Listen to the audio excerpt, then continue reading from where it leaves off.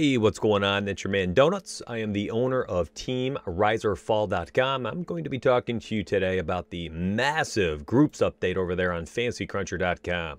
So the very first thing I'm going to do is slide over to the game filter, make sure I have the 11-game slate. That is incredibly important with this. I'm going to slide over to the groups, and from here you're going to see create a new group, create a new folder, which we will get to in a hot minute. Very, very cool update. You can enable and disable groups as we used to, import them if you have them saved previously. Auto Group Creator Pro, beautiful. We will be going over this as well, but we're going to generically start with the old school create a group. This is if you're trying to create one group specifically. So let's pretend I want to create a group for, let's go with Seattle, SEA. And I have them sorted really quickly by my current rise or fall projections. And I'm going to key in Russell Wilson, and I know that I want Lockett, Carson, Metcalf, maybe even Olsen, David Moore. This is where you can start to argue and fine-tune your own personal pool, how you see fit. But the cool part is not necessarily this, which, by the way, it really is, though, to some extent, because you see the entire team. You can filter it by ownership. You can use all these filters, less than 5% own Seattle Seahawks players only if you want. You can do it by projection. You can filter projections, all these filter possibilities. Very cool. So I'm going to slide up here, and I generically have the old school way to make a group where I say if Russell Wilson, a keyed player, is used, then at least one player is used, or I could say at least two, or exactly two, whatever it might be. From here, you can then boost their projection for correlation within each stack. So if you think that Tyler Lockett seems to be a phenomenal play this week, I am going to boost up Tyler Lockett whenever Russell Wilson is the quarterback. Maybe DK Metcalf's going to get a 10% increase, and Chris Carson, we're going to decrease by 5%. All right, so I've just kind of picked and choose how I wanted to have this be. Maybe I really want Lockett to pop. That would be a 35% increase on his 15.28 points. Only when Russell Wilson is being used. That's what these beautiful plus minuses mean. So if I type in 35%, that means that whenever Russell Wilson is my quarterback, Tyler Lockett in the group will receive a 35% increase on his projection. This will not apply to any lineup outside of Russell Wilson being the quarterback.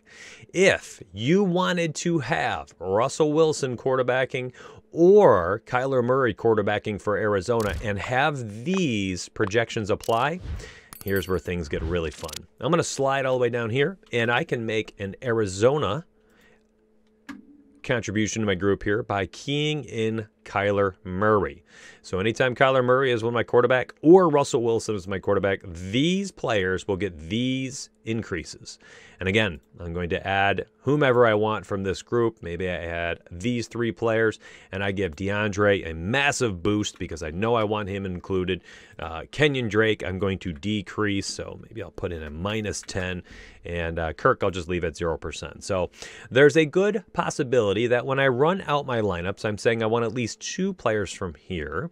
This will give me at least two of this group of 6 players whenever Murray or Wilson is the quarterback. These projections will not happen outside of Wilson or Murray being a quarterback.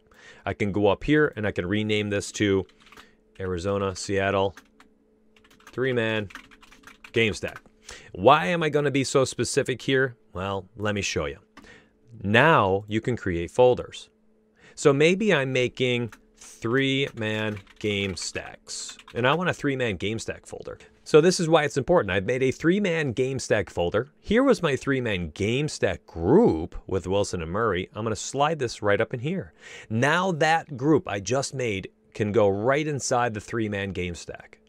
Now there is one really cool aspect of the group stacks. If I were to be making this large group and I wanted these 2 players keyed in, and I've said group rules, if any of my keyed players come up, at least 2 players from this group will be used. Well, if you don't want to have a rule in effect, but you want the projections to be boosted or decreased by whatever these percentages are, whenever these quarterbacks pop up, you can have this box checked. If I uncheck this, you can see this box grayed out. If you uncheck it, now the rule is in effect. At least 2 players from this group will be used. If I click this, you'll watch this. Keep your eyes right here. Boom, they grayed out. This no longer works. This is not a rule anymore. This simply is saying if Wilson or Murray is a quarterback in your 150 lineups, then these projection boosts will be applied to these players. What this does is it allows Fantasy Cruncher to organically put together stacks and game stacks based on projection boosts without having group rules force those things to happen. There's a beautiful, beautiful feature here in the new Auto Group Creator Pro where I am able to set up a nice big group creation, and I will then add individual players with individual projection increases. This is so cool. So here we go. Quarterbacks above, let's say 10-point projected. I can simply just make small groups like this first, and I'll show you here in a second why I'm going to do it like this and include all quarterbacks, because I will be saving these to be used in future weeks. Now, I want to include these players, and I'm going to put them individually because I don't want them to have all the same projection increase. So running backs on the same team who are above, let's say we have 2 running backs on the same team, like Kareem Hunt has a 15-point projection, so I'll give anybody above a 12 will get a 20% projection, and then I could do running backs again for anybody, let's go below 12, and they will get a minus 10-point projection. All right, and then I can go to add another player, wide receiver, and so on and so forth. However you want to set this up, your best wide receivers on each team, if anybody has over a 15-point projection, you're giving them, if you say, a 35-point projection increase. And any wide receivers above a 10, which, by the way, we'll bracket this between 10 and 14. So let's say I want anybody above a 10 gets a 15% increase at wide receiver, and anybody below a 10, I want to set this up at -5.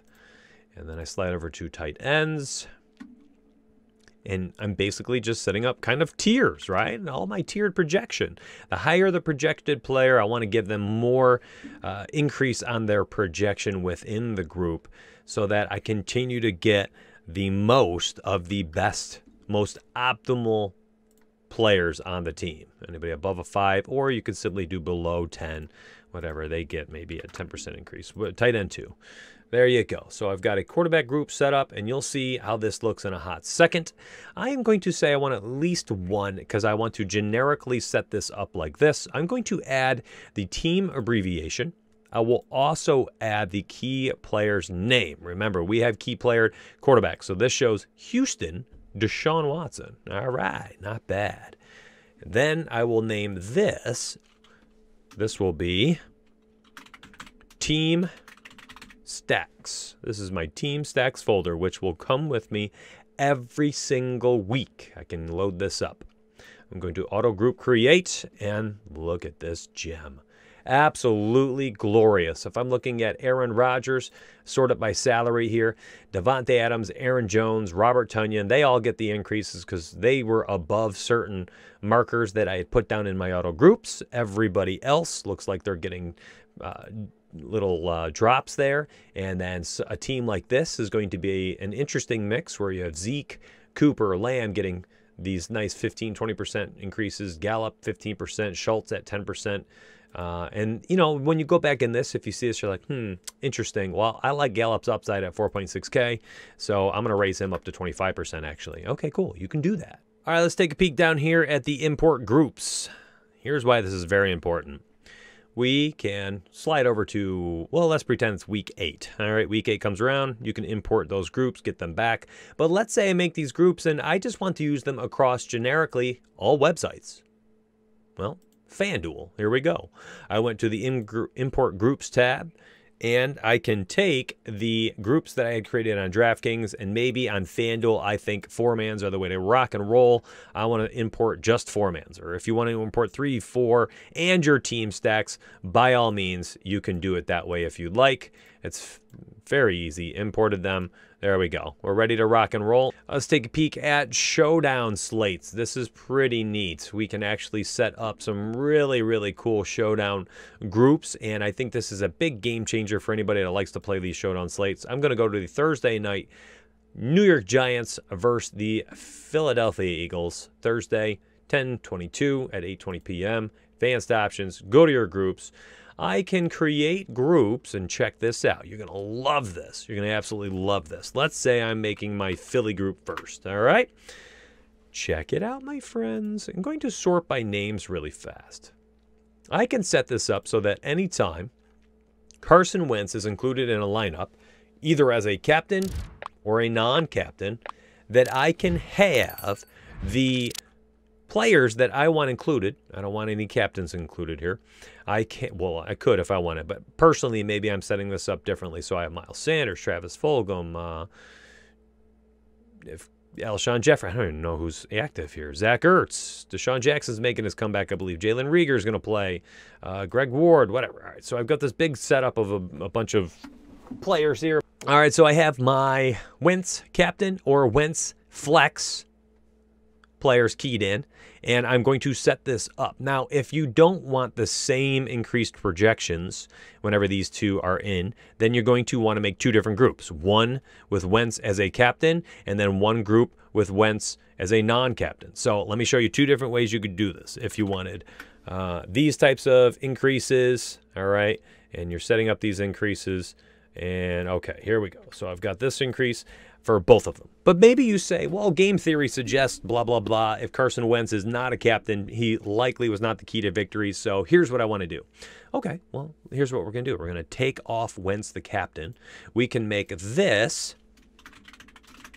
Carson Wentz flex group. I'm going to click these three dots, make a copy.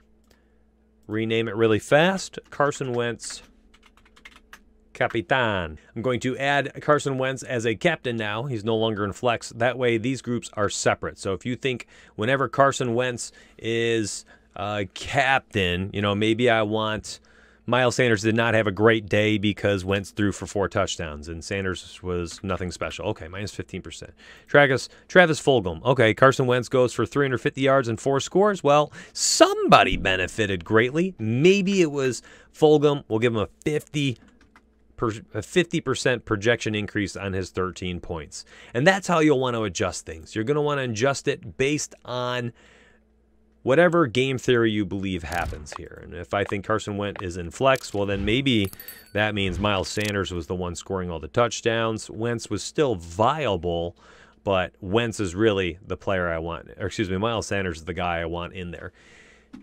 Conversely, if you'd like to, you can set it up with the opposite, too, to ensure that you don't get Carson Wentz if you think that Miles Sanders went bonkers. So if we grab Miles Sanders and we toss him in the captain spot, when you have Carson Wentz in your player pool, you might want to give him a massive decrease. So if Miles Sanders pops up as captain, has 130 yards rushing, 2 touchdowns, and Carson Wentz only throws for 200 yards and a score, you know, Wentz is probably not going to be in the nuts lineup there. Miles Sanders likely would be. Miles Sanders locked in as a captain. We're game theorizing that Wentz did not have a good game, so we're going to give him a 50% reduction on his 19.43 point projection.